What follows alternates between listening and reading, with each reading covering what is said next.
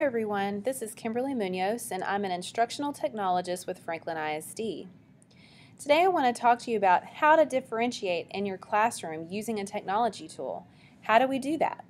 So I'm going to solve this problem in 3 minutes. Today I want to talk to you about a tool called Edmodo.com. Edmodo.com is a really great website for many different things, but differentiation is definitely one of them. So let me log into this website so I can show you those features. The first thing that I want to show you when you log into Edmodo is that it looks a little bit like Facebook. It has this middle section here that looks a lot like Newsfeed, and all the things that you see here are things from my community. So you can find other communities to join in this area by clicking Show All and joining some of those communities. And you can connect with other teachers from around the world. Now, in order to show you how to differentiate, the first thing you need to know is that you create groups in Edmodo. So you just simply click the plus sign and you create a group for your classes, period 1, period 2, English 1, English 2, whatever you want to name them. Once you have your classes named, like I do over here, I have one called First Period. Once I get into that class, what I want to do is I want to create some small groups. And within those small groups, then I'm going to select certain students that I can then share different types of materials with. So I'm going to click Small Group and call this Example 1. Click Create, and then I'm going to create another new small group and call that Example 2.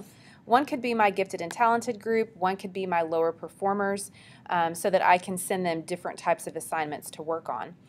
So, or some groups I could send audio files to, or other groups I could send documents that they could fill out. It just depends on the type of student you're trying to reach.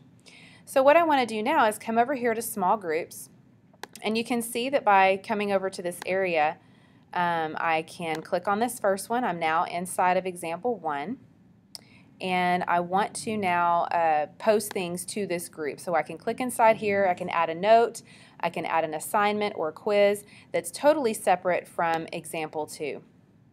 Now you might be asking, well, how do I add students to these classes? Well, in order to add students to Example Group 2, we're going to click on Members, and then we'll come up here to the top that says Add Members. So these are members that are already a part of your Period 1 class. So we're going to click Add Members to the small group. We're going to come over here and we're going to choose different kids from the class, and you know who they are. And then you're going to click Add Selected Members.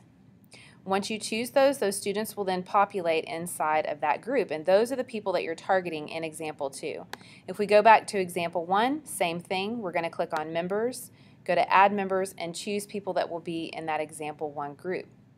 Once you've done that, you're now able to differentiate by sending them different types of assignments, quizzing them differently, and it just makes it streamlined a whole lot easier. I hope you learned a little bit of something today about differentiating for your class using Edmodo.